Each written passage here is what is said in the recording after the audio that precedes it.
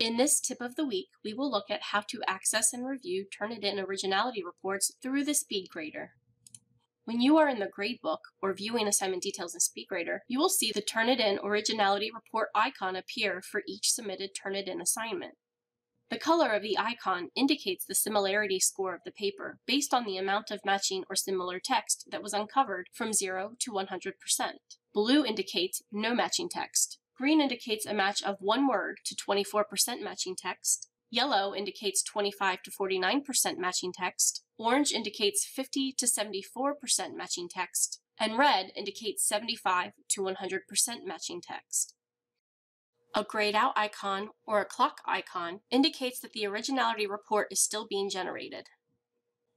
You can access SpeedGrader for an assignment from multiple places within My Classes. You can choose to start in the gradebook to see a list of originality icons to look for red or orange results. In the gradebook, when you click on the similarity score icon within the cell for that student's submission, the More Details icon will appear in its place. Click on it, and the grade details tray for that submission will open. Click the link to SpeedGrader to be taken to that student's submission details.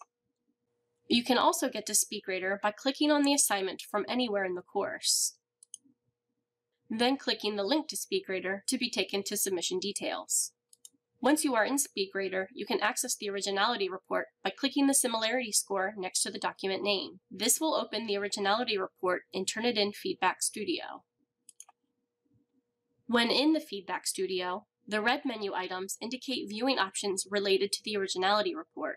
If you click the similarity score, you will see a match overview defaulting to the resource with the highest percent match.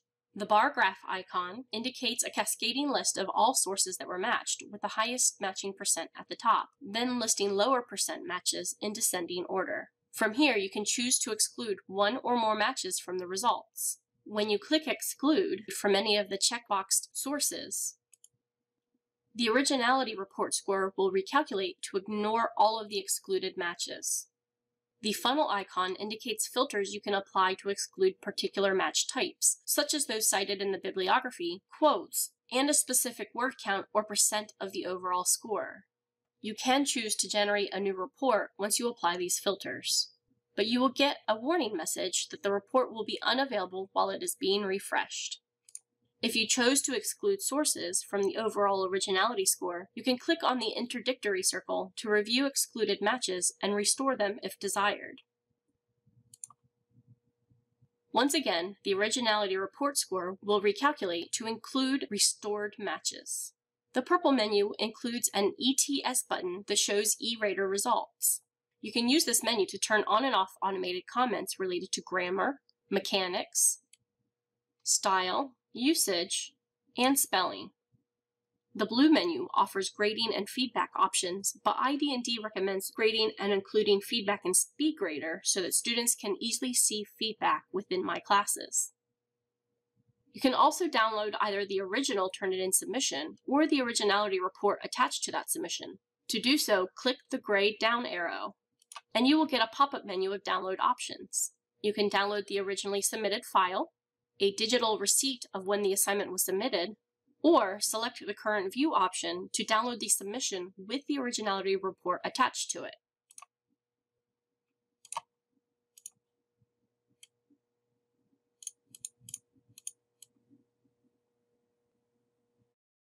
Faculty and students have the same download options from this menu, so if you have given students permission to view the originality report, they can download a summary of the report as well.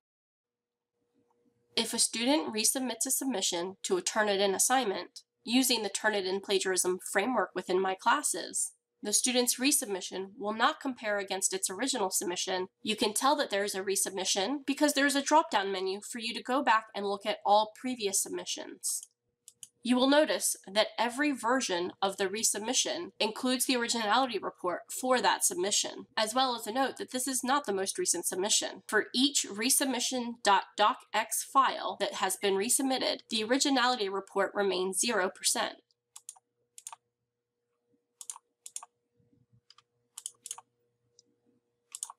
Therefore, students can resubmit an assignment without Turnitin flagging at a 100% match. However, you will want to make sure you are grading the most recent submission, or the last one in the drop-down menu, since this is the only grade that will filter into the gradebook. The gradebook will ignore all previous submission attempts and only recognize the last submission as the official submission for the assignment. Thank you for watching this tip of the week. For more information, please review the following resources.